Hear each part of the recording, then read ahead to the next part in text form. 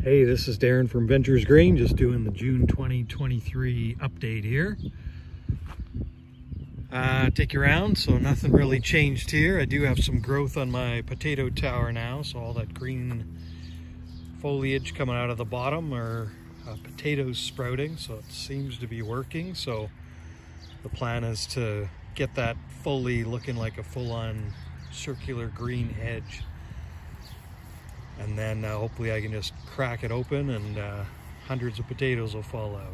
That's the plan. We'll see what happens with that one. So that's good. Another good aspect. We'll talk about the good, the bad, and the ugly here. All right, the raspberries, I talked about them in my last video, how they were kind of dying and maybe not going to survive. It looks like they're going to survive, most of them anyway, so they have some new green leaves. Tough to see in the shadows here of a tree. But you can see that most of them have green leaves on them now.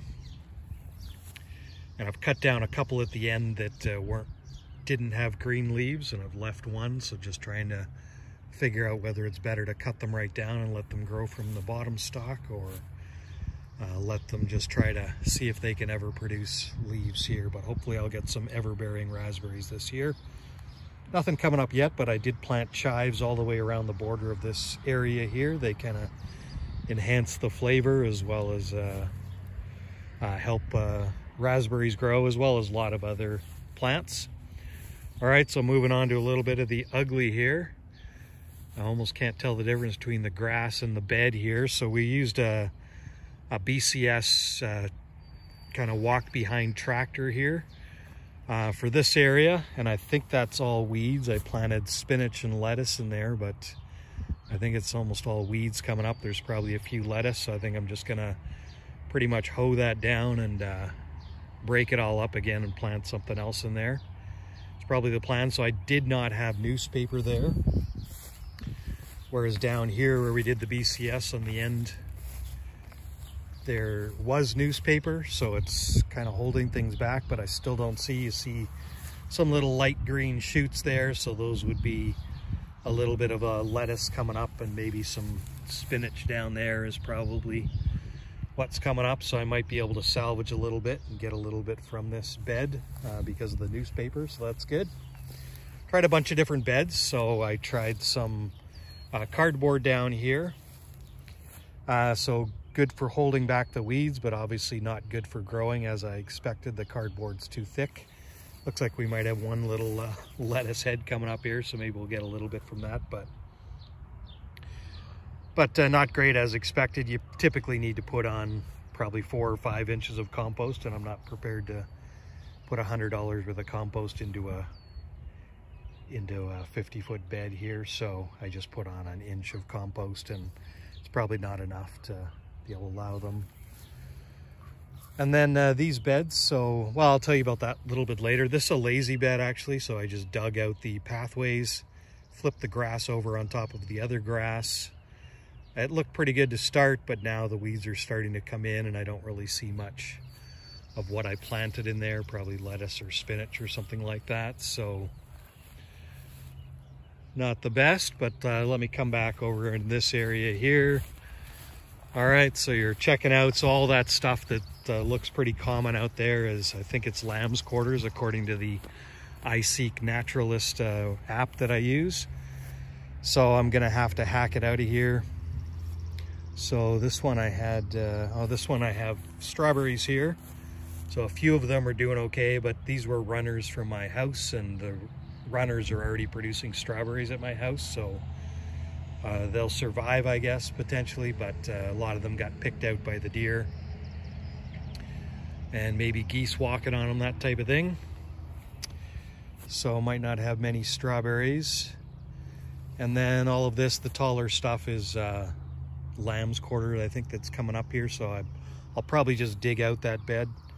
So as expected, new grasslands type of thing, just trying to cultivate it and that type of thing, get it going. It typically takes a few shots here, so getting a lot of weeds. So I do have there's some walking onions at the end here, so those are big enough to survive. And then I planted a bunch of onions that you can probably see down the bed all the way down the rows. So like I planted about 200 onions, so most of them look like they're going to survive. So we'll see what happens. This bed used to be all lamb's quarters, and now I've dug it out. And Megan gave me some ground cherry, so I planted some ground cherry and nasturtiums at the end here. But mostly just transplanted them in there. So they're looking okay, but I just planted them a week ago, so we'll see how they do. But I just hacked up that bed with a rake, the back of a rake. This bed I decided to just try to hand pull the lamb's quarters and the other weeds out from around the onions. You can probably just see the onions sticking up, and you can see probably all the weeds in the pathways here that I pulled out. So that may be my strategy with the other ones, because I've kind of interplanted. I interplanted broccoli in here with the onions. So typically they work well together, but obviously the broccoli might still be in there, and maybe it'll come up eventually. So I'm just hoping instead of hacking it all down, or maybe there's carrots in here. I see some, looks like carrots potentially coming up too here. So did some various interplantings. And these beds, these 8 beds I did with this broad fork here, the big green broad fork. It's about 20-inch width on the tines there, and then I did 2 shots, so I have a 40-inch beds here. Trying to really have narrow pathways and wide beds. Typically you want to do, the standard is 30-inch beds, but I decided to go with 40 or 42-inch because I'm top watering here with an impact sprinkler. So I want to maximize the amount of grow space I have and just have really narrow beds. It's a little mini broad fork that's useful for really compacted hard soil and that type of thing. I've used it for where the tractor had tire tracks and things like that compacted, so works pretty well for that. And some of the really hard grass down there, I think I ended up using that as well. Done a little bit of broad forking. As you can see, the pond is now a dry bed type of thing, pretty much dry, and I don't see any geese out today. There's a few out there, but lots of goslings around too. I think they probably had about 20 babies here. Oh, I also see a deer over there. First time I've seen a deer here.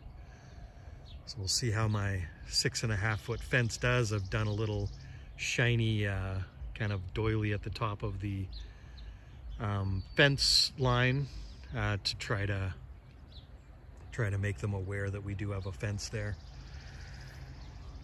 So let's talk about these down here. So again, lots of lamb's quarters, but you can see, so on these 4 beds I interplanted bush beans in here. So that's a bush bean coming up. So every about 2 or 3 feet I planted a bush bean. So it looks like most of those are coming up.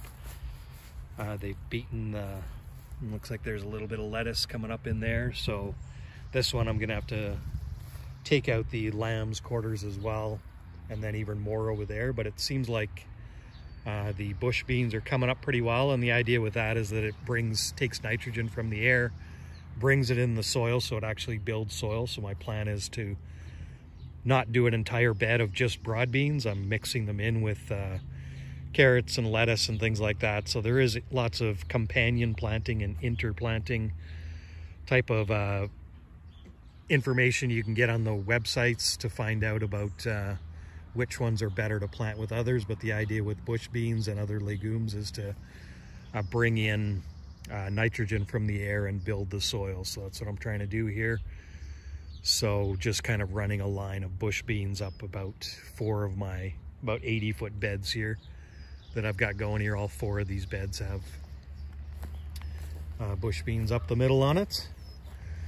Then over here, the other farmer, Stanley, gave me a few little veggie starts here that he couldn't quite get a chance to plant. So I've got some broccoli and cabbage. So the first night, the geese swept in and took out the cabbage there, so they really knocked it down. They left the broccoli fairly well, so they didn't take that too much, so that's okay. And now I've got it covered here, but not perfectly covered. But we'll see how that works. And as you can see, my plan B on those beds with all that lamb's quarters coming up. So I'm now mulching the beds over here, and it actually seems to be doing better. There's some little hesitation about mulching with the wood chips because it actually draws nitrogen out of the soil, which isn't good for the plants. And it also lowers the pH on the soil. So it's not always recommended, but I figured I'd try it to see if I could cut down on the weeds, and it seems to be working quite well. So the big lettuce here is where lettuce starts, so I'm not gonna lie that I brought those from seed. But a lot of this really light green stuff that you can see is actually my lettuce coming up. So the seeds seem to be working here, coming through the mulch. I think it's fir, but I'm not exactly sure about what the wood mulch is here. That's good. And then these were tomato starts over here, big indeterminate tomatoes coming up here. I got about 10 of them or so, so I've just kind of thrown some wires around them. I probably need another row cover here to get going on that. So it seems like these are doing better as far as cutting down the lamb's quarters, so maybe it's a good strategy. But my other strategy over here, I'm gonna hop over the beds here. So my next plan is to actually, these ones that I'm actually trying to water these now, and all of these without mulch, I haven't planted into them. So the idea is that I'm watering like as if I'm trying to grow something there, but actually what I'm trying to grow is the lamb's quarters to get them going, and then I'm gonna hoe it down or mix it in type of thing, and then throw my compost on top and then plant into that.